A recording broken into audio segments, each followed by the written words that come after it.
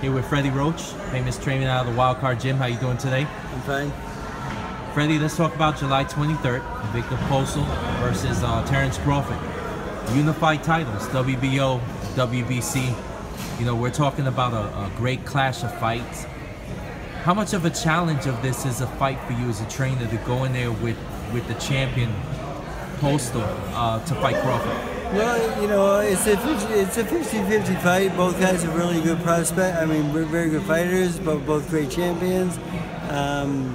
You know, I think my guy's been in with a little tougher opposition over the last couple fights, but you know, he's a very good fighter. He's in my gym. I get reports every day from my assistant Marvin, who's taking care of him, and he's doing great. I mean, we started training a couple weeks ago, and he's a hard worker. He comes in shape, and he's one of my favorite fighters. He's a great prospect. Indeed, he is a hard fighter. I mean, what is your conversations with Postol? I mean, is he convinced? Is he sitting with you in the gym? It's like, you know, Coach, I'm going to beat this guy. Well, we're very confident that we're going to win the fight, but we don't really talk about Crawford too much. We just talk about, you know, the strategy and so forth, and I watch a lot of tapes on it, and we combine what he gets out of it and what I get out of it, and work together on it, so we're both on the same page.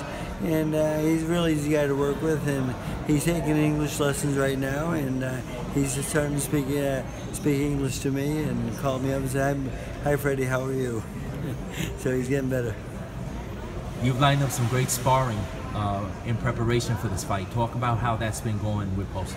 Yeah, the sparring so far has been very good, and we got a couple new guys coming in from Arizona next, and he's doing really, really well, and you know, we still have a little bit of time before the fight actually happens, but you know, we're a month more in my gym in Los Angeles, and then we'll go to Vegas for the last like 5 or 6 days and taper off there. Freddie, we appreciate this interview, and we'll see you Fight Night July 23rd. Great, thank you. A pound-for-pound exclusive interview with Damon Gonzalez from www.latinboxsports.com. Your boxing news champions.